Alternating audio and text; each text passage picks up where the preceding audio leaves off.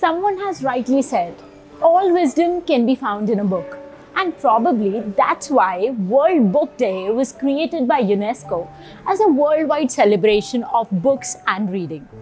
Talking of books, we cannot help but talk about bookstores. These bookshops are an integral part of any culture. So what better way than to spend the World Book Day than browsing through bookstore shelves? And guess what? I am right now in London, a city which is known as the literary capital of the world and is supremely famous for its unique bookstores. Bookworms are spoiled for choice in London. The city offers an abundant array of shops where you can indulge your passion for the printed word.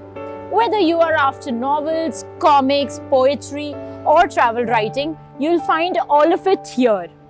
If you are a self-proclaimed bookworm just like me, then join me as I explore the most loved, quirkiest independent bookstores in London that is a part of any book lover's bucket list.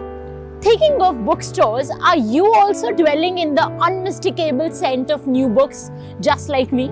So put on some comfortable shoes, grab a decent size bag, a pocket full of change, because here I begin the walking tour of some unique and specialized bookstores in London.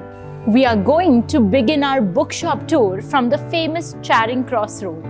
But as I head towards the book lane from the Charing Cross station, I cannot miss but notice the portraits and famous works of writers like Ben Jonson, Shakespeare and many more, painted on the tube station's wall. It is part of Art on the Underground project, an initiative taken by the UK government to spread art and enrich the journey of millions who travel from Tube every day. No guide to London's best bookshops can be complete without mentioning the Foyles bookstore, situated at the Charing Cross Road, a street that is famous for its bookstores. The road was developed in the late 19th century and its construction destroyed some of the worst slums in London. In the early 20th century, Charing Cross Road became famous for its specialist and second-hand bookshops. The most famous bookstore amongst all these is the Foyles flagship store where I'm standing right now. It is the biggest bookstore in the country, housing a range of over 2 lakh books. Standing proud on the Charing Cross Road, this bookshop has 5 floors in total. And do you know what makes this place special? It is in the Guinness Book of Records as the bookshop with the most titles in stock and the longest lines of bookshelves. In terms of shelves length, it has 6.5 kilometer long bookshelves. So if you're a bookworm just like me who loves browsing bookstores and going through these shelves, then you can easily lose yourself for hours in here. The top floor of this bookshop is also a cafe and an exhibition space. You can look out for some high-profile authors doing their reading and talk here. We all know that Delhi is famous for holding the second-hand books markets like the famous Daryaganj book market. Just like Delhi, even London has a special South Bank Centre book market, which is an underground book market. It is one of London's best kept secrets.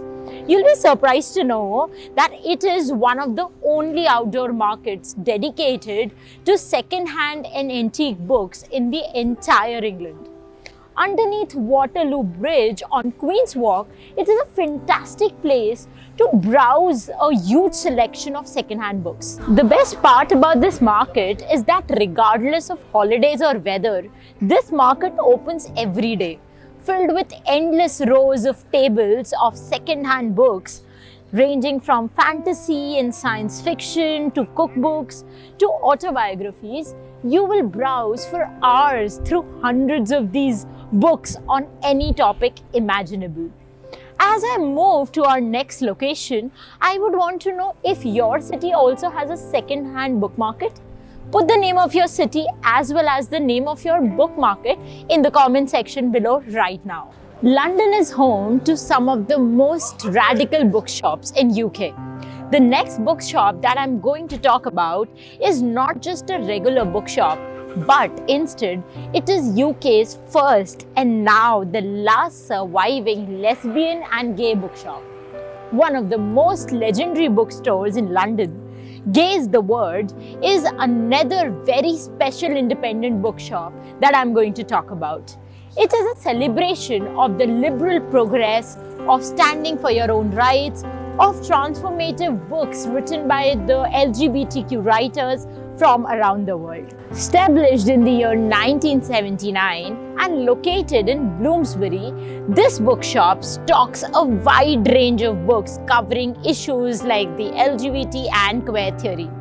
More than just an average bookshop, it has also become a focal point for the LGBTQ community with frequent book readings, book signings, and weekly discussion groups. It is a bookshop that couldn't legally exist in many parts of the world even today because of the radical idea that it promotes. As you enter inside the store, you will be greeted by one of the attendants who would say something like, "Welcome to Gaze the Word. We are a straight, friendly, gay family business." By the way, as I was just passing by the bookshop, I found that right across the road is the house of Sir William Empson. William Empson, you must be knowing, was a very famous new critic who, along with T.S. Eliot, started the entire field of literary criticism and theory. So here is the house where he lived for a very long period of time in his life. Occupying an Edwardian building on the Marylebone High Street, the bookstore I am in right now is perhaps the most grand and beautiful bookshop in London. It is none other than the Daunt Books. The moment you enter inside, you cannot help but notice the beautiful stained glass windows, ornate set of staircase, and lovely ceiling that is punctuated by skylight. Without any doubt, all of these things make it London's most beautiful bookshop, brimming with atmosphere and history. When you go to any bookshop, you will find books categorized as per genre or type: fiction, non-fiction, children classic, etc. But not here. In Daunt Books, you will find books are arranged as per continent and country, which makes for a fun and unique browsing experience. So if you go to the Asia section, you will find wall-to-ceiling books on China, Japan, Korea, and of course India. Fiction, biography, non-fiction all blend together here because the priority is celebrating cultures and nations rather than strictly categorizing by genre or type. The very best thing about Daunt Books is their philosophy. They believe in celebrating books by celebrating countries. By the way, if you ever happen to come here, don't forget to get the printed canvas bag, which is an essential for any literary buff. Books and water don't usually mix, but this floating shop is an exception. Word on the Water, aka London's floating bookshop, is definitely one of the most unique bookshops that we are going to cover in this vlog. The second-hand bookshop is a 1920s Dutch barge which sits in the Regent's Canal very close to the King's Cross station. Quite literally a bookshop floating on the River Thames. It is more of an experience than just a bookshop. It is not just a place to buy books, but it is a book lover's paradise. Come here if you want to expand your literary horizon far beyond its narrow space, or for the poetry slam or live music nights that brings well-read crowd to the canal side every night. It is perhaps the most romantic place in all of London to go book shopping, where you can find really fantastically well-priced books.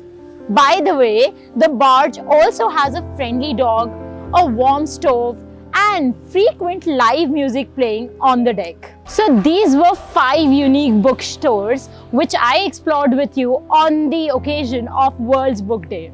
Let me know in the comment section below which one out of these 5 were your personal favorite. That's it from my side for this video lecture. I'll meet you very soon in the next video lecture.